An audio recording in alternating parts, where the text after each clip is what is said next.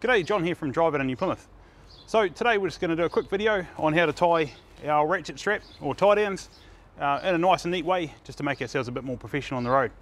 A couple of reasons for doing it. One, we obviously want to make sure our strap's secured, and then the tailing of our strap isn't going to go anywhere, and obviously then to make sure we're not going to risk getting a fine for things like insecure storage or our strap sort of dangling around and getting wrapped up in mudguards in the wheels, which could cause damage as well as getting us in trouble.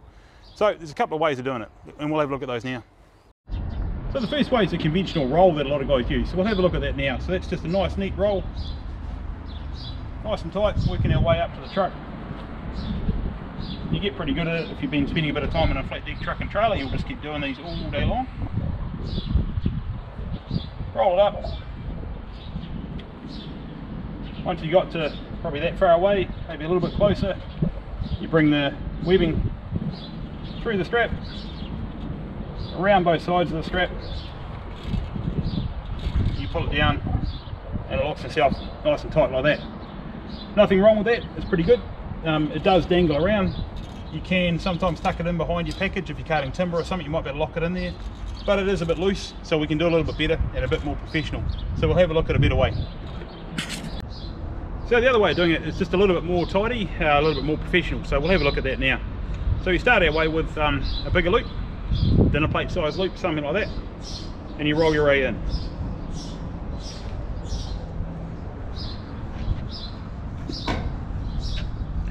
Keep going nice and tidy, 50 centimetres, 60 centimetres in there.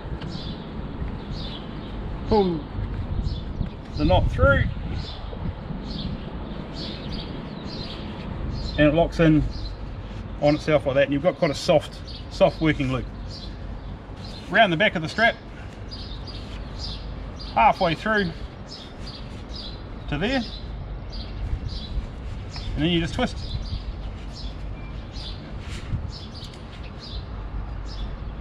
Tuck in the loose end if you need to, and then you got a nice tidy strap. Looks fairly professional, can't go anywhere.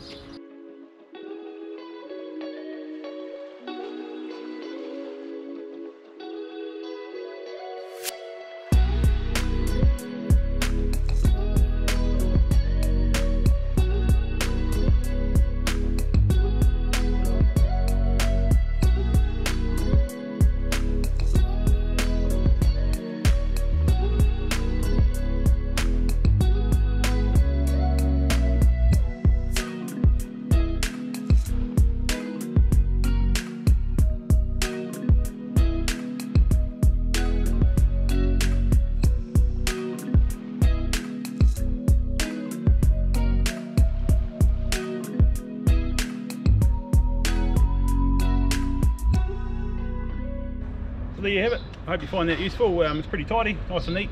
Looks really good when the truck and trailer's all loaded up and they're all just symmetrically down the truck. It looks really cool. So yeah, I hope you found some use out of it. Have a look at our other videos and please subscribe to our YouTube channel and check us out on Facebook and Instagram and all those other good things. Cheers.